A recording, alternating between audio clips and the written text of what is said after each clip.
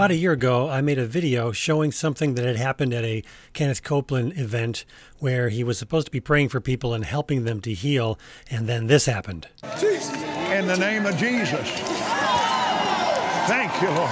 This poor guy falling over in his wheelchair came after Kenneth Copeland had been teaching on the topic of the prescription for healing, where he made many great claims about how everybody can get healed. In fact, here's how he started his little speech. You will receive your healing today. If you will receive it. Amen. Kenneth Copeland has taught me so much.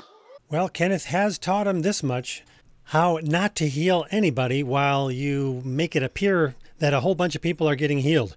Watch this recent clip of Todd working the crowds, getting them all excited about something that's about to happen, and then they actually bring a guy into the stadium in a wheelchair. In the name of Jesus, you're the one that heals disease. You're the one that heals disease in Jesus' name.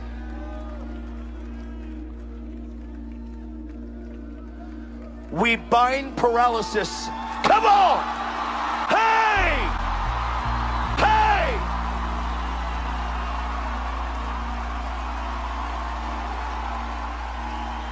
Woo! Be healed in Jesus' name. Be healed in Jesus' name. Come on! In the name of Jesus, be healed. Be made whole in Jesus' name. In Jesus' name.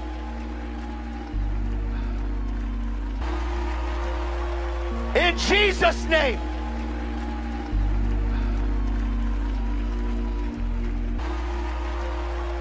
In Jesus' name.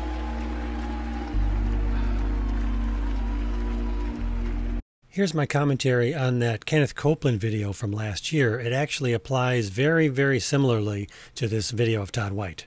Word of Faith healers like Kenneth Copeland, Benny Hinn, Bill Johnson, Todd White, etc., what they really do is they give speeches.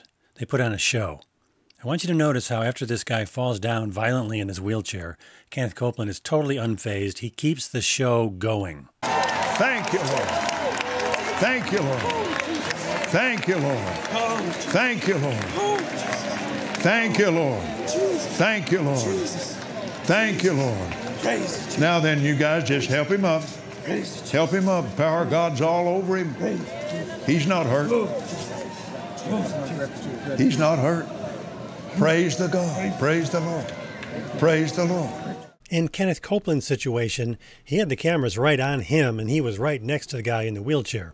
For Todd White, he's a little more fortunate because he's up on stage, and as soon as the guy fell out of the wheelchair after attempting to get out of the wheelchair, the cameras quickly switched to Todd up on stage. Be healed in Jesus' name. Come on! In the name of Jesus, be healed. Be made whole in Jesus' name. In Jesus' name.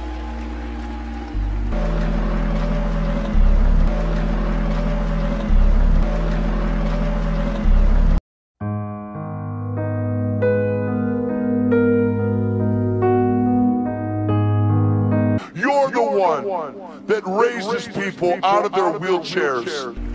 In Jesus' name, we call strength into your legs in the name of Jesus. We call strength into your knees, into your legs in Jesus' name. Be healed, be made whole. Father, I thank you for complete wholeness in the name of Jesus. God, we thank you. Every cell be healed in Jesus' name. In Jesus' name. In Jesus' name. God is healing this man right now. Who else? What is happening? In Jesus' name.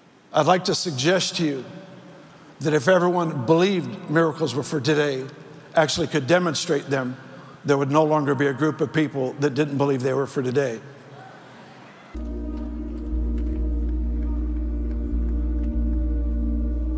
I want everybody to pray with me one more time. Everybody, say this with me. In Jesus' name, every bit of our body be healed right now. In Jesus' name. We thank you, Father, for what you've done. This is just the beginning. We thank you for more. In Jesus' name. I want everybody to check right now physically all over the room. Right now, check your body physically, even if you weren't healed the first time. Just check. Check right now. Come on, another one. Yeah. Woohoo. If you know you're healed, wave both hands over your head. If you know, if Jesus has healed you, wave both hands over your head right now.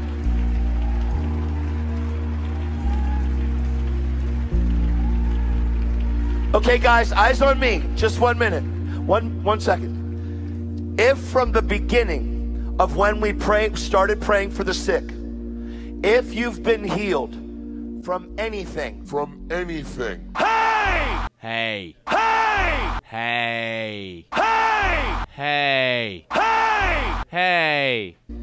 Since the beginning of prayer, I want every one of you to wave both hands over your head.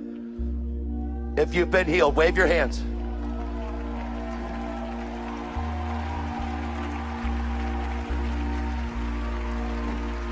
Amen. Give Jesus a big shout. Come on, hallelujah.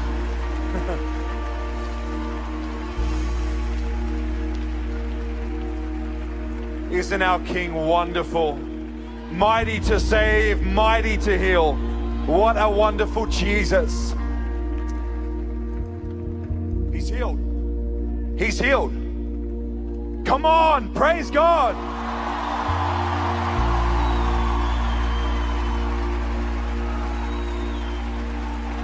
He's healed. He's being healed as we speak. He's healed. He's being healed as we speak. Yes. He's healed, but he's also being healed. You know what that sounds like? It's dead. It's dead. done. It has ceased. Yes. It has ceased to exist. Yes. It's beginning to shrivel. Yes. Hey! It's beginning to draw Yes. up and shrivel Yes. Hey! and disintegrate. Yes. Is there more strength in your body? More strength in your body right now? Yes, he said yes. Is there more strength in your body? More strength in your body right now? Yes, he said yes. Is there more strength in your body? More strength in your body right now? Yes, he said yes. Come on, thank you, Jesus.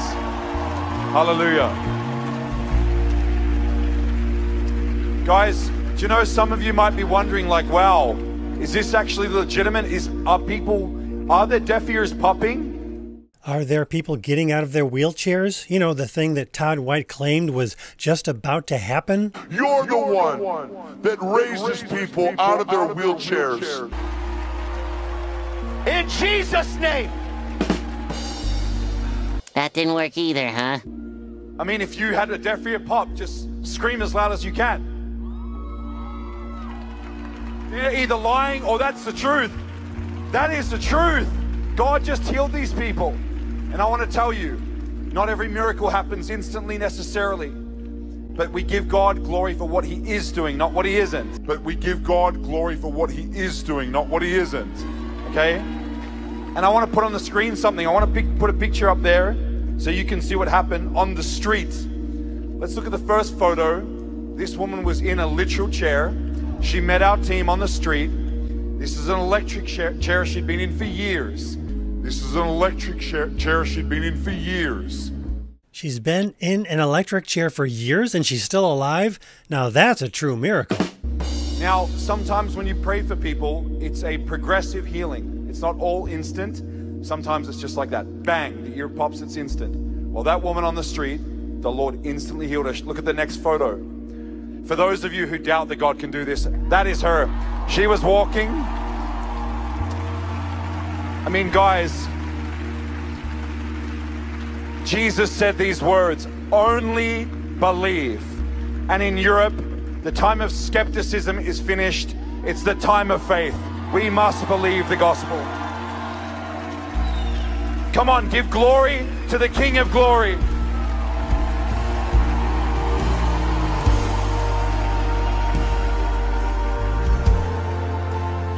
I'd like to suggest to you that if everyone believed miracles were for today, actually could demonstrate them, there would no longer be a group of people that didn't believe they were for today. Hey! It's the living witness of having a theology that we can't demonstrate that speaks against us.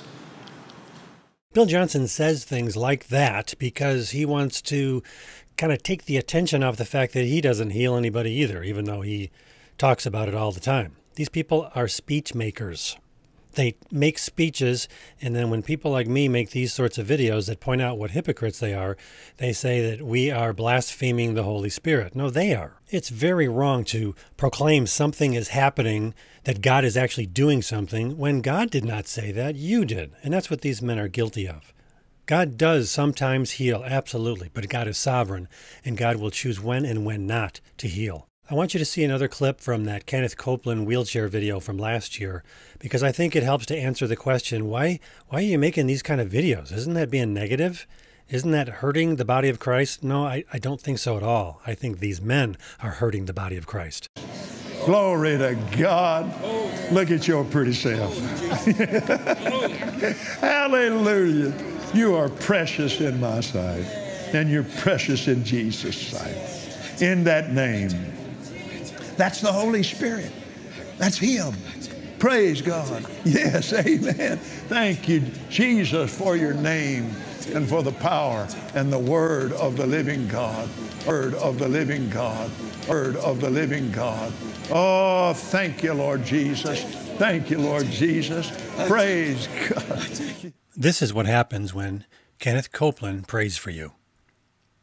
Absolutely nothing. But most of these people end up smiling and acting like it's okay. And now we'll see Kenneth Copeland going over to the disturbed man in the wheelchair. Yeah, that's him going through you right now. Yes, it is. Yes, it is.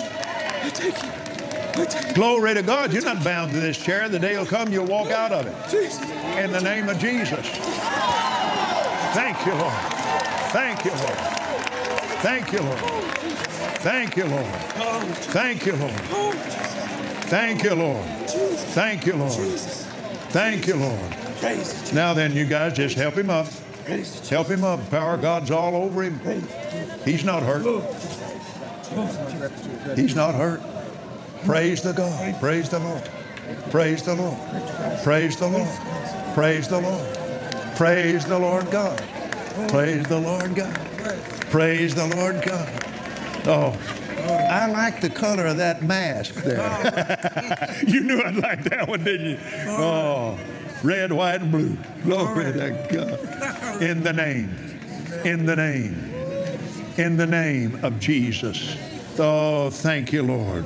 In the name of Jesus. In the name of Jesus. In the name of Jesus. I perceive in my spirit you're a veteran. Thank you. Glory to God. Thank you, Lord. Thank you, Lord. Come on, let's be praising God. Let's be praising His name. Let's be worshiping Him. Let's be worshiping Him.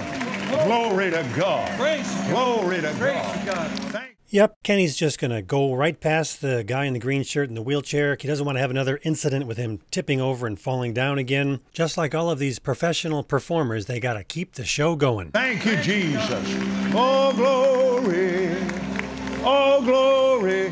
Glory to God. You had some pitchy spots here and there, you know what I mean? Bill Johnson is a praise and worship specialist. Hallelujah, Lord. And he's good at his job. And that's the reason the glory falls. I need to hear this man. Yes. Amen. I need to hear his specialty. Yes. Amen. I need to hear this man. It's the living witness of having a theology that we can't demonstrate that speaks against us. Are you listening? So the guy in the video with Todd White is Ben Fitzgerald, who learned all of his tricks at Bethel.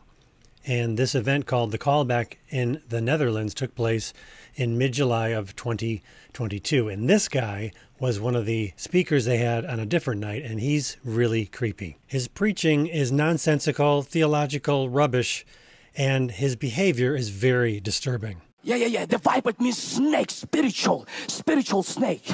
Yeah, it might be your sickness. It might be your curse behind your life. It might be your addiction. It might be your fear. I don't know the name of that viper, but God sent me to this place to prophesy and to speak to you that something is about to happen in this place right now. So the point he's making is that the Holy Spirit told him that this couple of verses in Acts chapter 28 have a completely new meaning. But the actual verse says, 28 verse 3, when Paul had gathered a bundle of sticks and put them on the fire, a viper came out because of the heat and fastened on his hand. And then in verse 5, it says, he, however, shook off the creature into the fire and suffered no harm. That's the story. He turns it into this super spiritual thing, and everyone in this room is going to get the fire of God so that they can get the vipers out of their lives. Yeah, what God is about to do, listen to this. Listen to this. I believe the Holy Spirit will come upon you right now in a mighty way.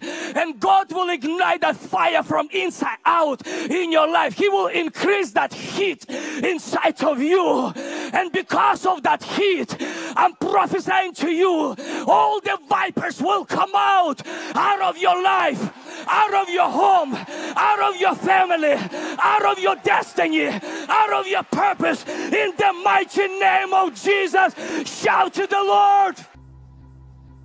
There is no fire inside, but I know God is changing here.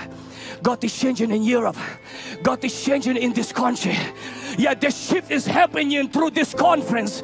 I can feel that. I can sense that. The shift is happening on this conference throughout these days. Yeah. How many of you are ready for that? How many of you are ready for that? How many of you are ready for that? How many of you are ready for that? How many of you are ready? You're truly ready for that? You're the mouth of God. You're the prophetic voice for this generation. He doesn't need your opinion and your experience. He's gonna increase the heat in this place. Yeah. God's gonna increase the heat by the anointing. And I'm telling you, the deliverance will take place right now. God will break all the curses upon your life and your destiny. In the mighty name of Jesus. Okay, I'm just speculating here, but I want you to notice this woman, the one who's going to get pushed down violently by Andre. In this scene, everyone's got their hands raised and they're really getting into the hypnotic presentation and the repetitive music. She appears to be reading a book with a red cover.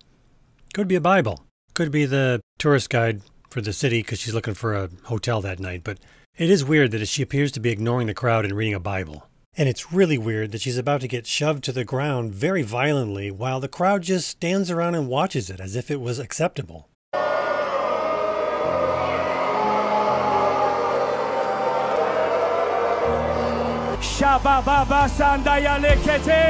Come on, begin to pray in the Holy Spirit. Come on, lift your voice in the Spirit. All of you in this room. Come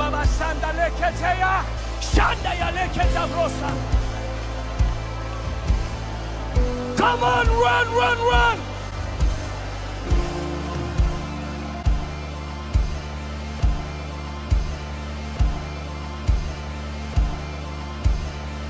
Keep praying in the Holy Spirit. Keep praying, church. Keep praying in the Spirit. Come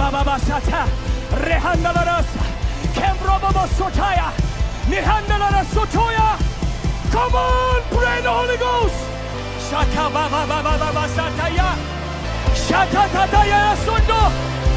Consume me with your fire.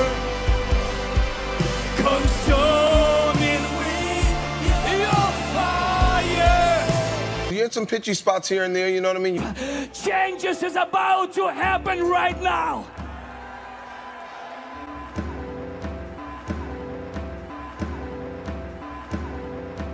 I want you to keep shouting word fire until the power of God will hit you. Praise you, Father.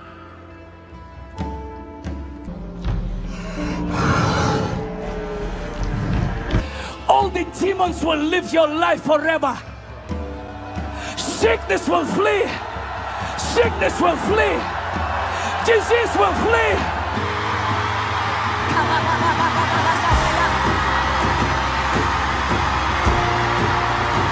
I don't know what we're yelling about!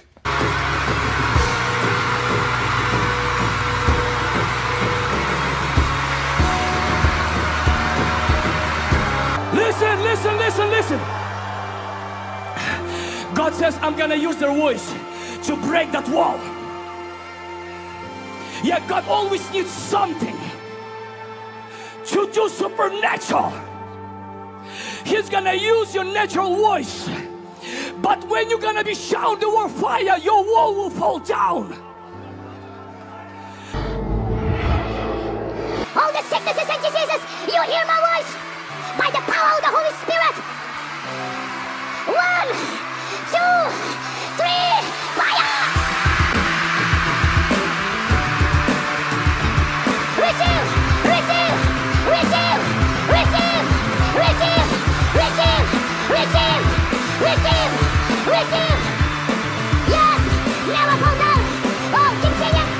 Fire, fire, fire, fire, fire, fire, fire, fire, fire. Come on, come on, more, more.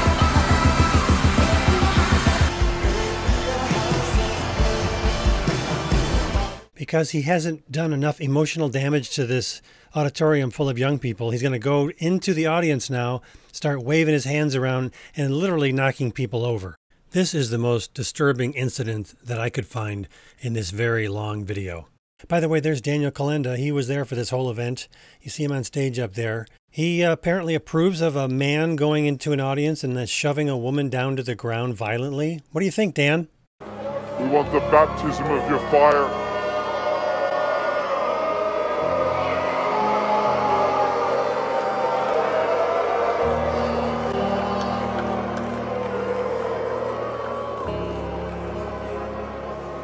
Lord, Father, we need you. We need the fullness of God. We need the fullness of your Spirit. God, we want more. I think it's nice that they let a member of the Kundalini Cub Scouts Senior Citizens Association participate. Oh, yes, Lord. Oh, more, more. Yes, God, in the depth of our spirit, change our life. Receive it, receive it.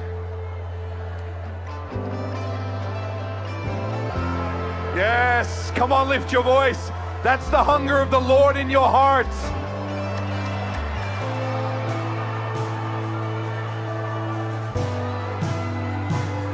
Some of you are being baptized in the Holy Spirit and tongues right now. Let go of your thinking. Let go of your thinking. Let go of your thinking. Let go of your thinking. Let go of your thinking. Allow the Spirit to speak through you, to speak through your tongue. Fire of the Holy Spirit. Fire. Fire of the Holy Spirit. Ro di ande de mashtavre. Yora de. Ro shambri ande de miera bakatari ande de bo. As much as I disagree with Ben Fitzgerald and much of what's going on here, I have to say those are some of the nicest sounding fake tongues I've heard. It's kind of like an Irish Lord of the Rings mixture he's got going there. Ro di ande de mashtavre. Yora de. Ro shambri ande de miera bakatari ande de bo.